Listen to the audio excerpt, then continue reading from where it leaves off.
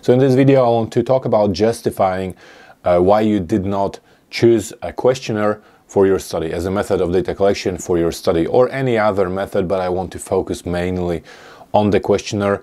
It is quite a common question during viva or thesis defense, and when we practice with some of my students, when we practice some sample example viva questions, we often focus on this question. By the way, if you want to practice for your viva, feel free to reach out, look at the services I provide. I provide all kinds of tutorials at any stage of your academic journey, at any level of academic program, including practicing exam or viva responses. And it is indeed quite common for examiners or supervisors, examiners, to ask, why did you not choose this method, or why did you not consider, or did you consider that method? So basically, in addition, or even instead of asking why did you choose an interview, for example, for your study, they like to ask this other question. And it's important to be able, of course, to answer this question, mainly to show them that you're aware of these other methods, that you didn't just focus on one method, or just because it was convenient, or maybe because it's the only method you know about, but rather to tell them, to show awareness of other methods, to show that you have considered other methods, and demonstrate why at the end you decided not to include them. And in terms of your response to this question, why did you not choose another method, or specifically why did you not add a questionnaire to your qualitative study? So I'm assuming you're doing a qualitative study, possibly based on interviews. Of course, I cannot provide you a template that will fit any study. This will be highly dependent on your context, highly dependent on your study, on your rationale, all kinds of factors. But a general rule that I like to discuss is that you generally want to explain and justify why the other methods would not necessarily result in you obtaining and gathering the kind of data that you needed to obtain for your study. So whilst this is relatively straightforward for some methods, so for example, if you conducted a study where it was obvious you need to get some kind of views and responses from people, from participants of a study, it's relatively easy to, for example, justify why you did not collect some additional documents. Maybe it just doesn't make any sense. It just doesn't. It's not relevant for this study at all. Or why did you not observe the participants, just talk to them? So usually it's relatively easy to see why, because you have an idea in your mind. With questionnaires, however, I would say it's much trickier than this. And why is it trickier? Well, generally there seems to be a love for mixed method research these days. So for the last decade, in the last decade or so, there's been a huge increase in mixed methods studies, and also this has been reflected in supervisors and all kinds of academics also being quite focused on mixed methods research. And what happens a lot is that indeed supervisors, examiners, they really insist on including that additional method.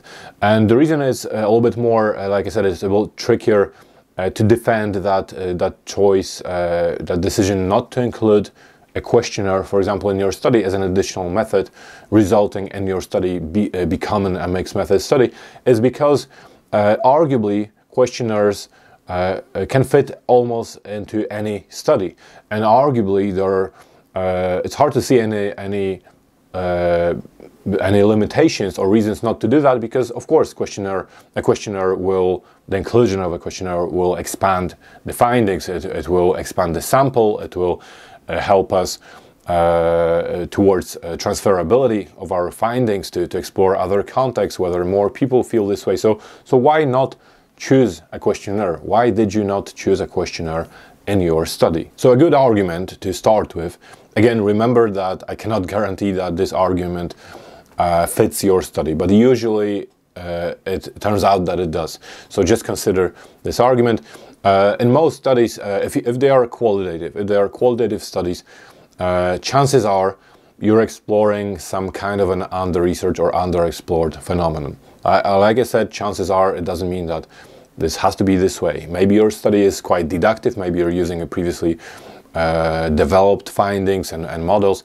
I'm not talking about these studies. So like I said, chances are you're exploring something that's relatively underexplored, under-researched. You're looking for that gap in research. You're looking for that gap in understanding, in our understanding of a certain phenomenon or experience or anything like that, or concept. So your study by nature is quite inductive and is going to be quite exploratory. We're trying to gather understanding of that, develop some kind of understanding or even a theory. So if this is your study, if this is what you're trying to do, here is the argument for why you did not include a questionnaire. So questionnaires, by their nature, they do require some understanding of what we're trying to explore, basically. So we do need to have some view of what to include in the questionnaire, what kind of items to include in the questionnaire, what is that questionnaire supposed to measure. So if, for example, imagine we're, as always, my examples will be about identity. This is the topic I'm interested in. But imagine that we're trying to explore some new topic of migrant identity or student identity. Let's say migrant identity, migrants from a specific country who came to a specific country. Let's say it's a narrow field, narrow niche. We're trying to understand their migrant identity, let's call it this way, or language identity. There are so many types of identity. So if we're trying to understand what that identity is, so we're trying to understand what factors contribute to it, what is it, how do we define it, how is it constructed, what factors may affect this identity, everything we need to know about that identity. We don't know these things. So what do we put on the questionnaire that to explore this topic? There isn't anything that we can put on it. If we start with a qualitative study, if we develop this understanding, so here's your study, eventually we understand what factors make up that identity. We understand how it's affected, how it's built, how it's constructed.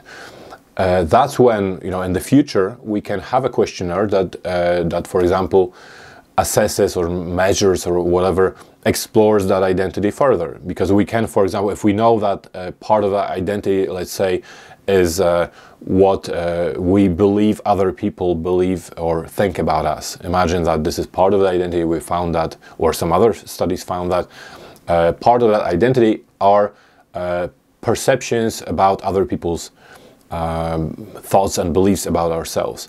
In that case, I know what to put on the questionnaire, because I can put questions such as it is important to me what other people think of me, or I often think about other people's perceptions of me, agree, strongly agree, disagree, and so on and so forth. So I have some elements, some items to put on that questionnaire, because I already know what this identity, what elements there are in that construct that I'm exploring.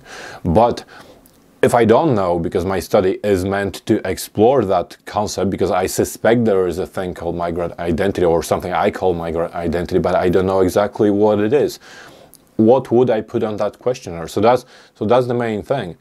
Similarly, if we're exploring, let's say, dyslexic students' experiences, or dyslexic, so let's make it even more even broader and open-ended. So a phenomenological study of dyslexic students' experiences at school, or maybe specifically their coping strategies or something. So again, what do I put on a questionnaire to explore their experiences? Once I know about their experiences, so again, for example, I know that there are things that affect their self-confidence. For example, their teachers' perceptions, their peers' perceptions. Maybe they don't like when the teachers explain too much, or when they single them out from the class. Maybe there are things that we know that bother them. That's when, again, if we ever construct a questionnaire, I will be asking these questions. It bothers me when my classmates do this or that. I like when my teacher supports me. But again, if it's a relatively under-researched phenomenon, what would I put on that questionnaire before I know these things, these elements of their experience? So yes, of course, you can have open-ended questions, but what's the point of having a questionnaire with only open-ended questions? It will never give you the same kind of insight, the same kind of in-depth insight into the findings, because and here is another reason. It's kind of leads me to another reason. In a questionnaire, you cannot really ask, follow-up questions. You can design a follow-up question, but you cannot respond and react to what they're saying. So again, it all has to do with this nature of qualitative research that, gives us insights into these under-researched phenomena, and also gives us the possibility to react, to respond, to explore further, to ask follow-up questions. So it all has to do with this inductive and exploratory nature of a study.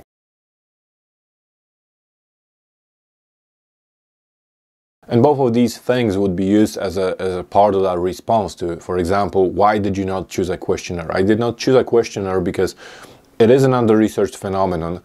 We do not have a full understanding of it. Therefore, I felt that I do need to first explore it by talking to people to determine, even for future studies, determine what kind of items to put, for example, on a questionnaire, because at the moment we do not understand how to measure, how to assess this phenomenon, for example, how to assess this identity.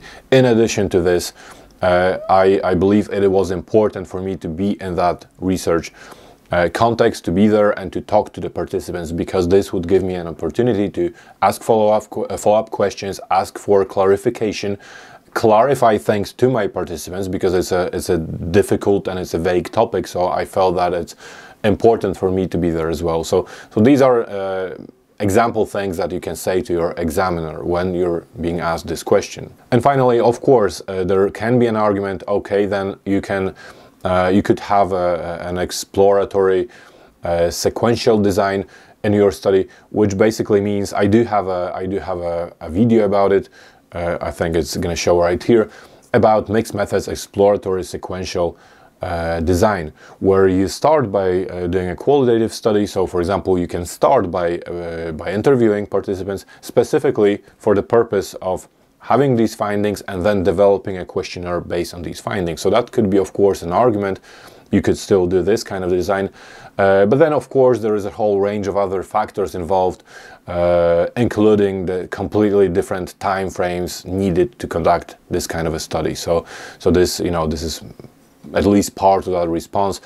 In addition to that, you never know, maybe you still don't feel that it's, this understanding is developed enough or good enough to straight away follow it up with a questionnaire, because maybe ideally what you suggest in your thesis, in your dissertation, is that we should continue to explore this topic further to get better understanding, and then possibly in the future we can start, attempting to make any form of generalization. So maybe that's simply not the goal. So that's kind of another reason.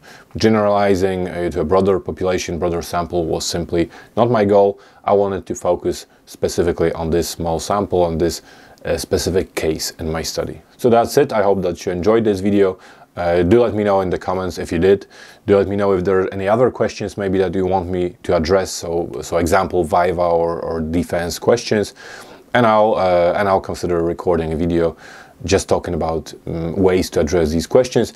And also remember what I said before, I do offer private tutorials, all kinds of support at all stages of your research, from research planning to implementation, developing your data collection methods, or analyzing your data, supporting you in data analysis. So all kinds of services. And if you're watching this because you're preparing for your viva, good luck in your viva.